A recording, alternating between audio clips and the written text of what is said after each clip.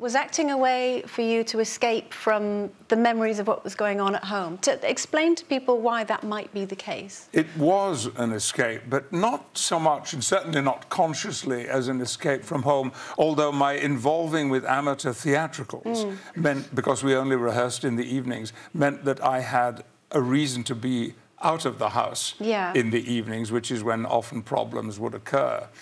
And that's one of the things that you actually wanted to come on the show today, was to talk about domestic violence and the issues that you experienced within your house. And this was at the hands of your father.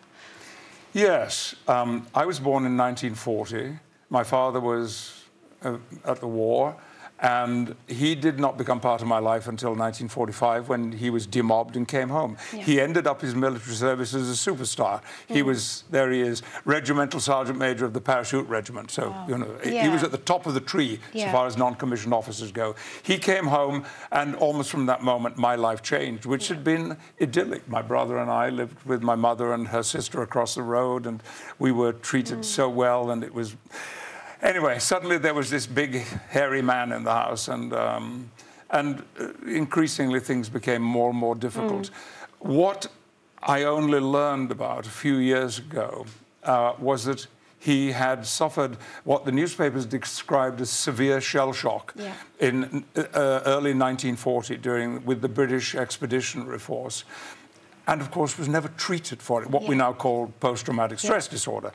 He was never given any help. And when I talked to experts in this condition and described them about my father's behavior between my 5th and my 15th birthday, he said these are classical symptoms of somebody who was never, ever helped at all. Now, can you tell us that does not justify what he did. No. And can you tell remotely. us some of what he did?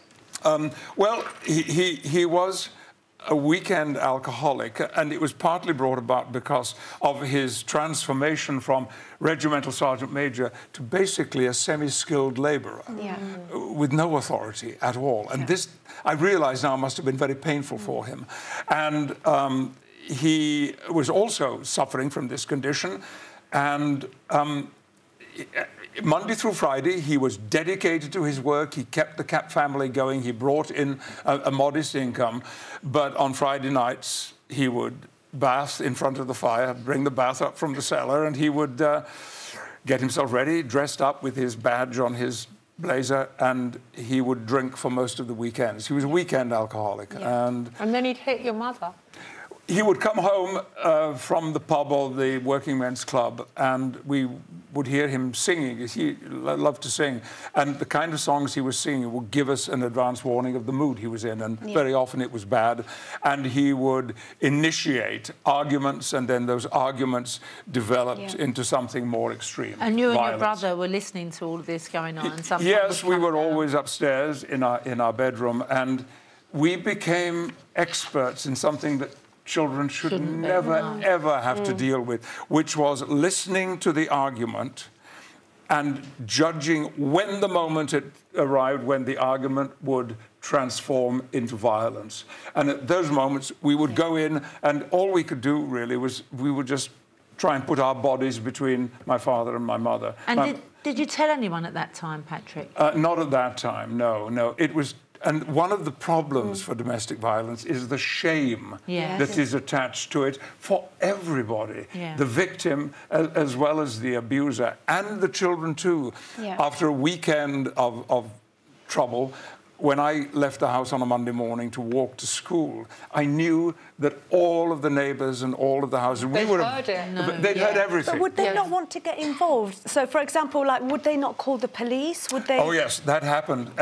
Of course, no cell phones, so somebody had to go down to a phone box and call the police, and the police would come. We had a neighbour in the next house who heard everything, of course, Lizzie Dixon, may she rest in peace. And sometimes Lizzie would come in, and she would stand up to my father, because my mother was tiny and Lizzie was big, and she would put her hand in front of his face and said, "Come on, Alf Stewart, try it on me, try it on me." Well, that's also not a solution either. Did he ever try it on her? No. And he never abused his children. Right. No. It was all directed at But that my made poor it little worse mum. for you because you would have probably preferred to have taken the blows. If we could have done, yes. Yeah. But standing between them would stop him. He would step back. But you're talking this, you know, my own parents had a very, very acrimonious relationship, although not to the level that you're talking about, and I heard it too, and I just thought, I can't believe this is going on, and you're powerless to do anything about it. But isn't this incredible? We're both talking, because you're a bit older than me, but we're talking about the early 50s now, and here we are all these years later, and domestic abuse is still happening on an epic scale. But Yes. now I'm reading that the government is bringing in a new bill to try and help the victims. At last.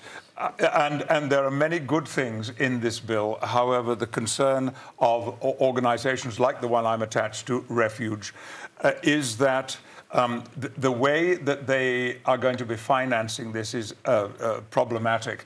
And they are disbanding the welfare program, which meant that victims of domestic violence could use housing aid Yes. to pay for their time inside a hostel, inside a safe house. That's how it would be used. That's no longer going to be available. So financing all the details of this bill, particularly how to make women and children safe. Yeah.